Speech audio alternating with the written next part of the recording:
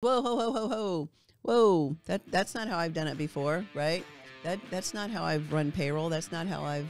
What it doesn't matter, right? And then that makes the wife feel all of a sudden like an employee. She's not, and more than likely, she has better ideas than you do on these areas.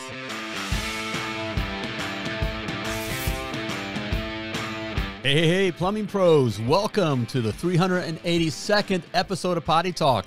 Hey, and we have a fun one. I've been looking forward to this one. I'm always looking forward to them. I know I say, I think someone said I say that all the time, but I look forward to these times. Yeah. Well, these are one of my favorites because we're going to talk specifically to what we call plumbing power couples. Plumbing power couples being a husband and wife that own a plumbing business, looking to grow it, be successful, all of that, right? Right on. And work together and doing all the things, right, to make it happen. So, well, the title of this episode is How to Work with Your Spouse Without Killing Them. Yes.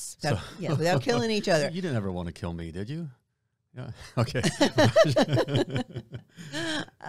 Maybe not. Yes, I did. And you wanted to kill me, right? And we went through it in most assuredly in the beginning of our plumbing business of really trying to figure out how to work together because it's not easy. It doesn't come natural, even though that is how we were created, to work together.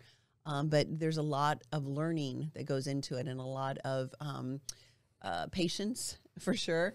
And things that you need to do, which we're going to talk about today. In fact, we are going to share, we're going to participate together, 3 simple things that you can do, all right, to make working together a lot easier. And again, these are simple things that, you can do. This doesn't have to be so complex. No, and dare we say even fun, right? To have fun to work together. And that you enjoy working together. And that's one of the things we love about working with some of our clients and our coaches working with clients of in the beginning, a husband and wife working together, really struggling. And then once they kind of get into the rhythm and figure things out, how much they enjoy working together, enjoy being together. That's certainly our heart and our goal is to help people get to that way quicker than what we did in the beginning. Right. Figure those things out. We already made the mistakes. Again, that's what we're sharing here. We'll share the mistakes and tell you what you should do to replace it. Exactly. And we've been working together. Well, I've been married 30 years. We worked 29 years of those together, 24/7. So we've hit all the problems. We know a thing or two. We've hit all the landmines. And we created some of the landmines, right? We created them, stepped on them, blew them up, cleaned up the mess, all the things, right? Yep. A few times. So this isn't us coming to a subject where we've just perfected it, in the beginning and we never had any issues, right? We've talked about before, we were almost divorced at year 3 of our marriage because we hated each other. Just working together and just the stress of all of it, all the things you're doing. If you're a plumbing power couple, you know exactly what I'm talking about.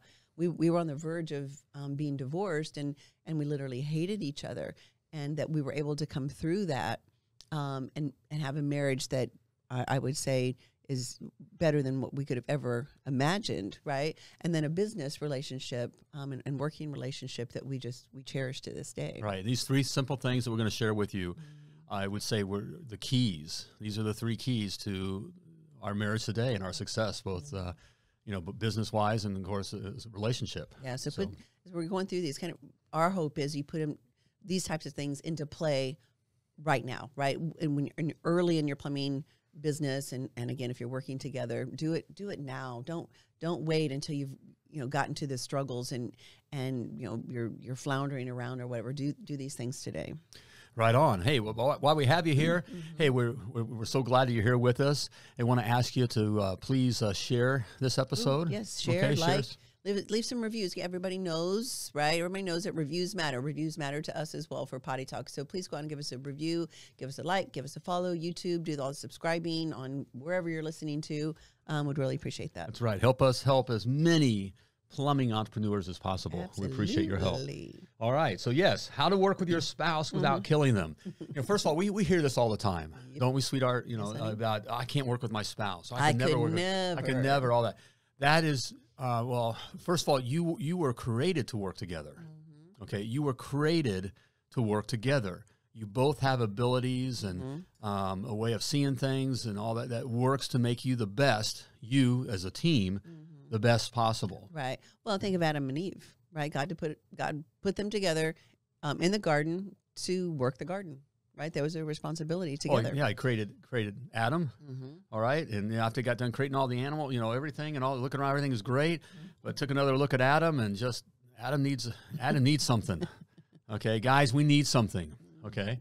And so he created Eve, out of Adam, and she was designed to be his helper, not a slave, not secondary, not an employee, not lesser. That's not anything about that.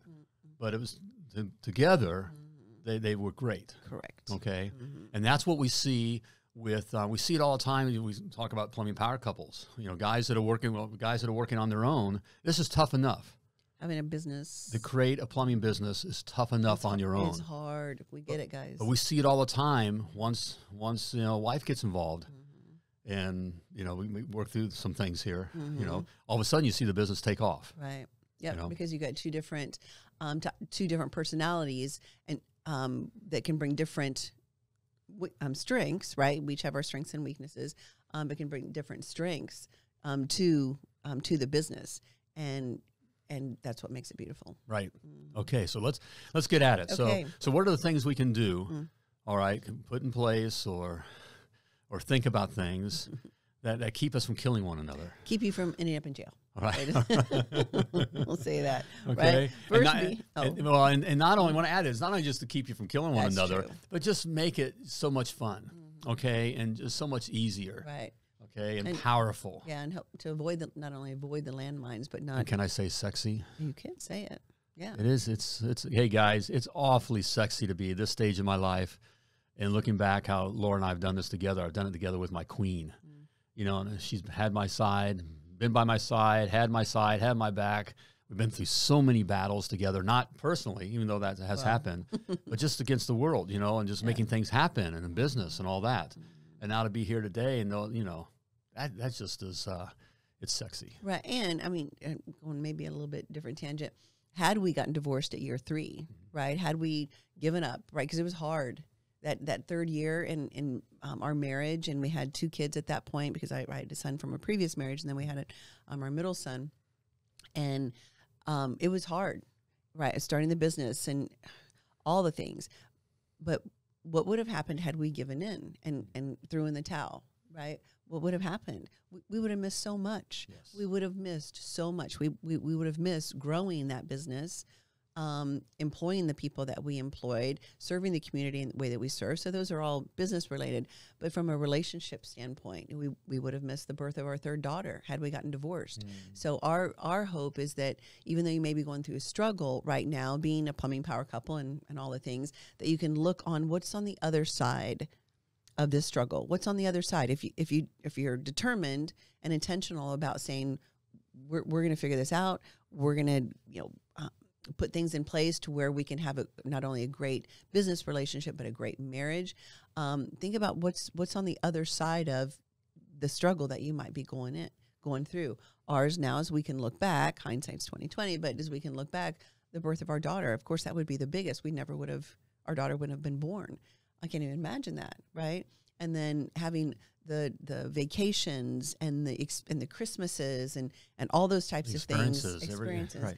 That had we thrown in the towel because we had so many business pressures and not knowing a lot of these things, we would have missed out on so much. And now that we're empty nesters and have a great marriage and fun relationship and all that, we would have missed out on all that. So as we're going through this, really think about what's on the other side of the current struggle that you guys might be going through, and is it worth it?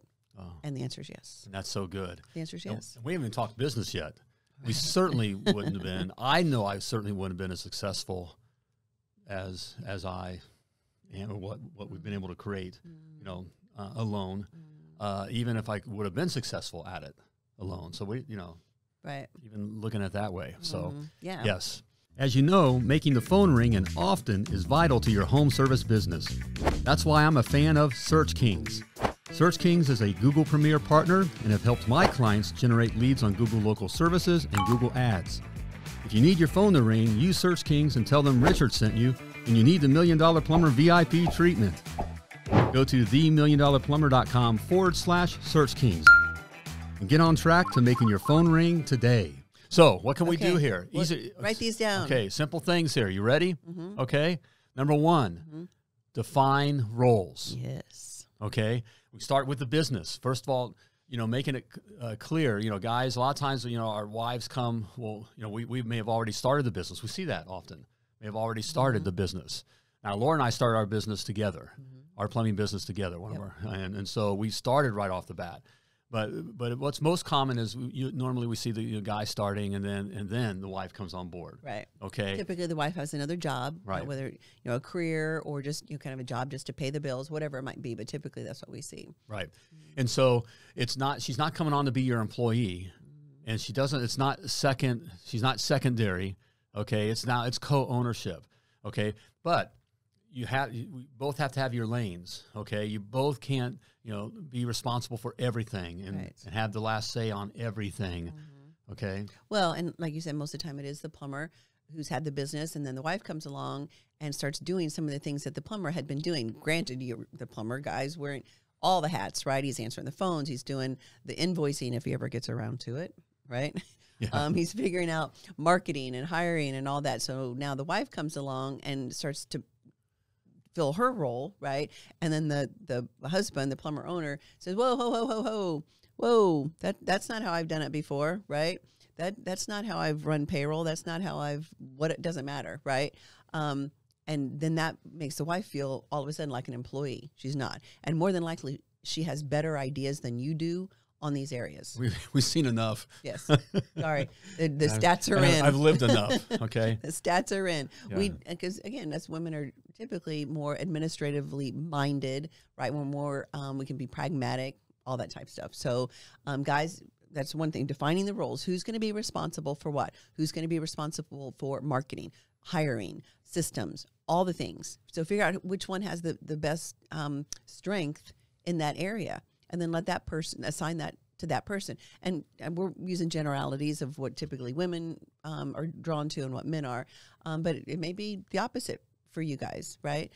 Doesn't matter. Define the role so you're not stepping on each other's toes. And then also, if that's what you're responsible for, then you have that final decision, right? That person has the final decision in that area. Exactly. So, exactly. And so that's on the business side, but we also need to go back into the home, because being a couplepreneur, a plumbing power couple, a couple that are, starting or running a business together, and it changes the dynamic at home too. You both are busy, okay? And so traditional roles may change at home as well, and probably should, okay? So guys, and mostly this is a guy issue. It's, in the early days, and it probably caused a lot of the problems. Not probably, it did. We're both working in the business, and the lovely Laura's working just as hard, if not harder. It depends on the day of what's going on. And so you're just as tired and wore out. So we go home, and I'm expecting the little lady to be in there cooking dinner while I'm sitting on the couch watching, ESPN or news or something, or, whatever, drinking a beer. I don't know if that ever happened. Okay, well, the first part, yes, but I don't know if you're sitting there drinking a beer. I'm just trying to paint the whole picture here. And maybe a scotch. Yeah, right? Okay. But it's that is, that doesn't work. Okay. So it's taking a look at, what needs to be taken care of at home. Okay. Now I'm not talking about now we're transitioning into different whatever, okay? What's going on inside? Okay, we're all about traditional roles. Yeah. In fact, in our home, we believe that, I, as the man and the husband, and the father, I have the final say. From a family, from our right in our home home environment. But I don't take advantage of that. I'm saying that, but it's not, we had to take a look at it to where I need to be more active and more involved with the laundry and dishes, the day-to-day, even be aware more of the kids, doing some stuff that I normally wouldn't do with the kids. Right, and that didn't come easy for you in the beginning, right? Because we're considerably older than probably a lot of people watching, so we have very traditional thoughts. And I traditionally as well, as a woman, not that I thought this is my job to be the homemaker or whatever, but I gravitate towards that. It comes easily to me. So that was a stumbling block in the beginning. Once we kind of, had the business, things were going, and I was just as busy. And then we ended up, having 3 kids and all the things, right? And it was, It was a lot. And so we did have to establish who's going to be responsible for what. I can't do it all. I'm not there. Women, you can't do it all. You just can't. It's just the way it is. We don't expect to be super women, whatever, because you just wear yourself out and then you're no good for your kids, for your husband, for your business, whatever. So defining the roles in the beginning. And I don't see this on the list, but getting help too. One of the things that we did early on too was get help. House cleaning first. That's always the very first thing we tell all of our plumbing power couples is get someone to clean your house. Because for us gals, if there's dust bunnies, typically, if there's dust bunnies around and stuff, those dust bunnies are talking to us, right? But I don't have time to get to it. But the dust bunny's over here. Well, it's time for you to dust. You haven't dusted for 2 weeks or whatever, right? And it's just there, top of mind, or it's there staring you in the face. If you can hire someone to clean your house once a week, every other week, whatever, they come in, take care of those things, and that's not top of mind. It's not something that's kind of nagging at you. Oh, I got to get my house clean. Oh, I'm never going to have time to get the house clean. Whatever, right? So house cleaning, and it's super inexpensive, typically. Not typically, it is. It's super inexpensive, and you give someone else a job. Right, you give a woman or even a company, or they come in, they bring a crew of 2 or 3, get the place cleaned, and you've given them a job as well. And then you're freed up to do the things that are important for your family and for your business. You cleaning your house, wife, is stupid at this point. If you own a business, the lovely Laura, I just threw it down. She's in. It's stupid, right? Because you cannot do it all. And if you're building your business correctly, you've put that in your honest hourly rate. Right. So who pays for it? Your customer pays for it. And it just frees you up to do the things, again, that's most important for your family and for your business. Mm-hmm. Amen. Yep. All right. There we go. Define roles. Sorry, I know I went the different direction, but that's one of my biggest and another is grocery delivery. If you live somewhere where you can get grocery delivery, unless you're like, okay, grocery delivery is my escapism. It's somewhere I can go and hubby stays home and watches the kids and I can wander around the store. Okay, that's fine. I would challenge you to find a better hobby. Go get your nails done or something. Go sit somewhere and read a book. But grocery delivery, that's one. And it's super inexpensive. And because grocery shopping is a time sucker. So find things that are sucking your time or taking you away from doing the things that are important and then hire out for that. And it goes the same way with you guys. So you're responsible for the lawn, okay? Hire someone to mow the lawn for you and do all the trimming, snow shoveling, right? Unless you have boys, right? If you have teenage boy or old enough with boys, our boys, that was how they learned how to work. They need to be disciplined. Correct. They need to do the yard and all the things, right? Shoveling. You should not be the one doing it, right? Okay, so defining roles personally as well, right? At home and all that, establishing those up front. Defining roles, it's a biggie. Okay, number 2, we have this thing, and we did it. We feel like we're meeting or we're discussing things, but really, we're just kind of throwing up on one another. So throughout the day, you come, I'd come by you and say, what's going on with this, and I think we ought to do that, and blah blah blah. But you're busy doing whatever. Other time, you would want to make me aware of something that 4,000 things that need to be done. Right, and I'm often doing my thing or whatever, and so we feel like we're talking to one another, but we're not. Well, in fact, that's all we're really doing is talking at one another. Right. And so, another thing you need to do or put into play is planning meetings. Establishing a weekly planning meeting so that you do have the time to sit and talk about your business. Again, we say it all the time. Passing in the hallway and asking each other business-related questions does not a business meeting make. Right. It's not a business meeting. There's nothing being accomplished. Nothing or very little. At best, very little. A task may get accomplished or an answer to a question or something. But from a business planning standpoint, unless you're having intentional scheduled planning meetings, you're not getting things, your business isn't moving forward the way it should. Right. So we established fairly early on a planning meeting in stone once a week where we would go somewhere outside of the office to restaurant, coffee shop, beer and wings joint, whatever it might be, and really have a planning meeting. That way it allowed for us to talk about big picture things. And then also, what happened last week? What are some things that we need to work on? Did these things that we, decided last week that need to get done, where are we with that? So it's a time to really regroup and away from everybody else, away from the kids, away from the office, away from the phones, all of that you can focus on your business. Right. Mm-hmm. And it's just what it helps is is the emotion. It helps cut down that emotion, because when we're just, you know, going at one another or coming at one another throughout the week and just kind of throwing up, like I said, throwing up on one another, and nothing's really being accomplished, but we're getting emotionally, you know, maybe a little bit out of shape. Sure. You know, because we just, you know, normally we just kind of, I'm coming right at you. Kind of barking you know, at what's each going other. on with this? What's well, I'm busy doing this. I've asked you now 3 times to get me the la la la, whatever it is, right? Yeah, and that it just doesn't work. It doesn't work. Where we have the planning meeting, it started making all the difference. Yeah. Because then, and it's away from the office, okay, and away from home. Some place where you just feel a little fun, comfortable, okay. Where your mind can be a little bit open and you can relax. Right, because you guys are business owners. Take advantage. Take advantage of being a business owner. We tend to forget that sometimes. It's like, oh, I have a plumbing company, so I just need to be grinding. I got to be there at the shop before the guys get there. I need to be the last one home, and I can't take an afternoon off or whatever. Why not? Why not? You're a business owner. Why did you create your plumbing business? Did you create your plumbing business so that you could just be grinding all the time? Gosh, I hope not. Right. So take advantage. Use the time. Like, you know what? We're taking every Thursday afternoon off and going to have a 2-hour planning meeting. And that's it. And then you put it on your schedule. You put whatever calendar. Guys, surely you're sharing calendars or at least have access.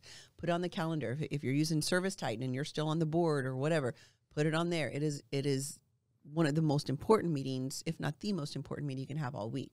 Even more important than doing a job. If you're still in the truck, is more important than doing a job. Yes. So it's extremely important that you get in that environment and what that allows. And I was in the mindset then, I was open to taking your machine gun, all the tasks. So I could relax, and I was able to take that. And you were open to, you know, all my grand ideas, and we're still working on this. What are you doing working on that? Right. Kind of a thing. But we were able to discuss it. And then we put these, again, we look forward to the next week. Okay, if I need to get these tasks done, okay, I agree to that, and we'll get this and get this.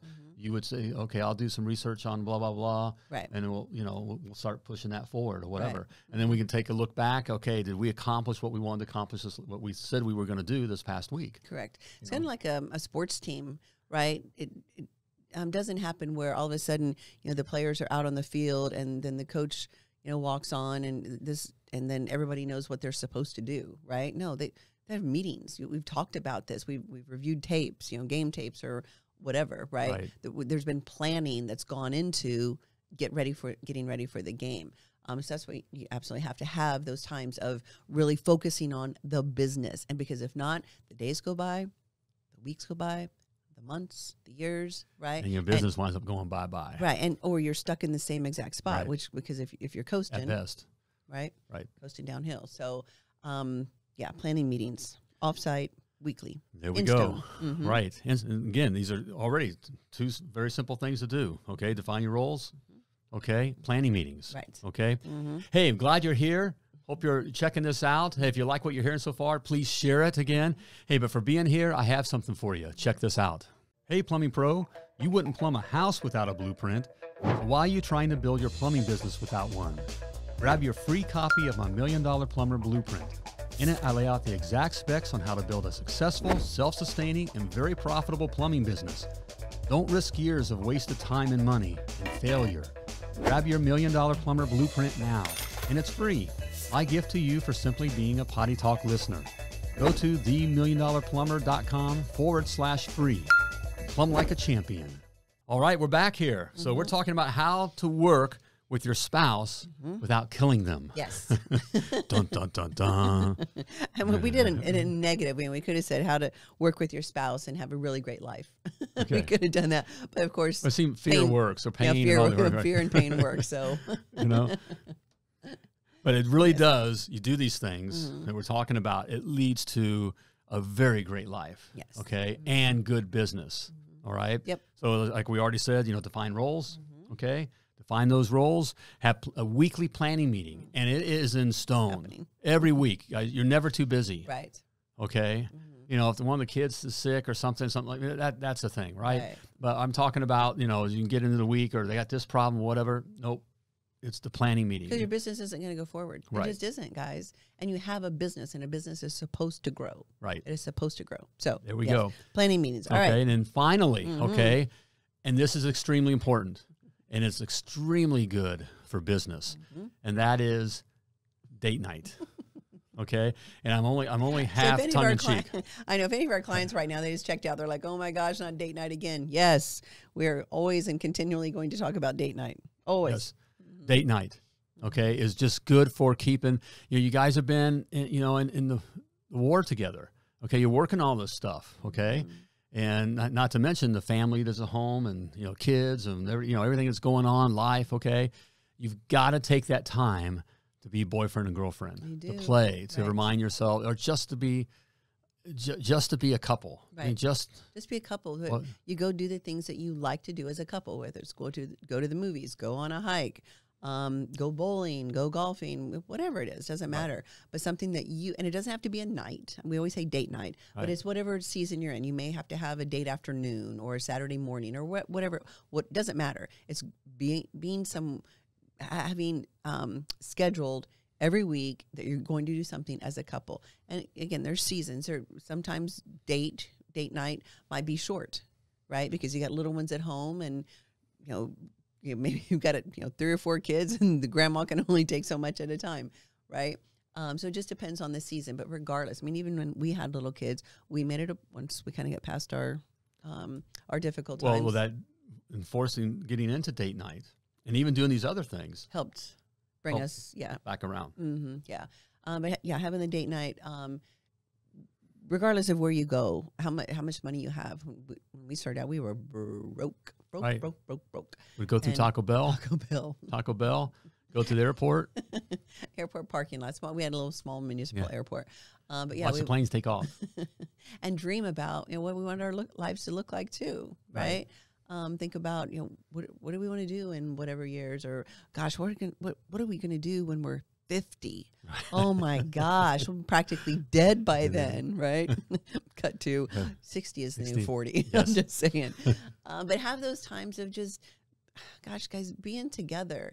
And it's so simple. And you've heard a million times date night from whatever, online, everybody. But it really is that important. And the only way that it happens if you're intentional about it. It's the only way it happens. It's not going to happen by magic. It's not going to happen just because it happens. It's going to happen because you guys are absolutely intentional about having a time where you have at least a couple hours away, just you two.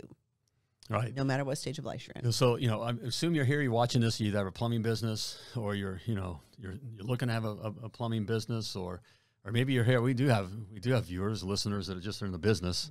They just find this interesting or whatever. But whatever it is, I'm assuming you want to be successful, okay? And these are definitely things that will help you, not only your relationship be successful, but is good for business. I can't stress that enough. It's not very sexy saying, planning meetings, that kind of thing, or even date night. What's that have to do with business? What's that a percentage of? What are we having? What number is that? What's the ROI on that? Right. The ROI is huge.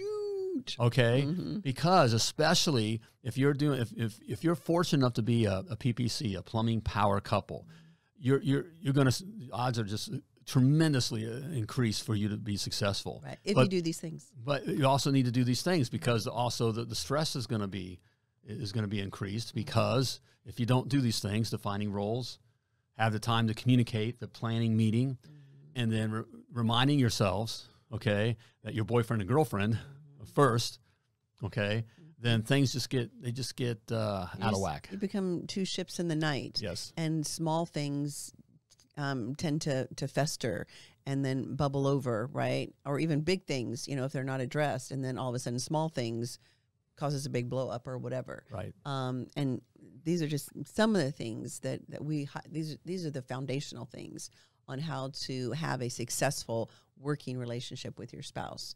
So that you don't kill each other, but also that you can have a great marriage and a thriving business. And that's a lot of fun. Okay. It is a lot of fun. Again, look at what's on the other side. Yep.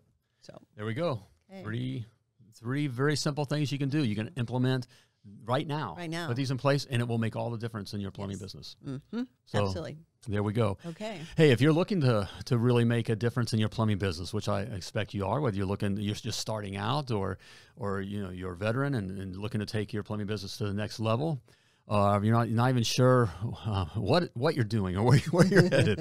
All right, we're here to help. All right, hey, schedule your free strategy call, and it's free. There's no pushing. There's no nothing. We want to help. Okay, and so you schedule your free strategy call. We'll have a conversation. All right, and get you pointed in the right direction. Yes. Okay, you'll find out what's holding you back. That will be identified, and then you'll be shown the right path or given the information that you can overcome that. Right. Okay. Yeah, so go to themilliondollarplumber.com/call. All right. Yeah. There we go. All right. It's good stuff there. Yeah. Okay. How to work with your spouse without killing them. So go do those things. All right.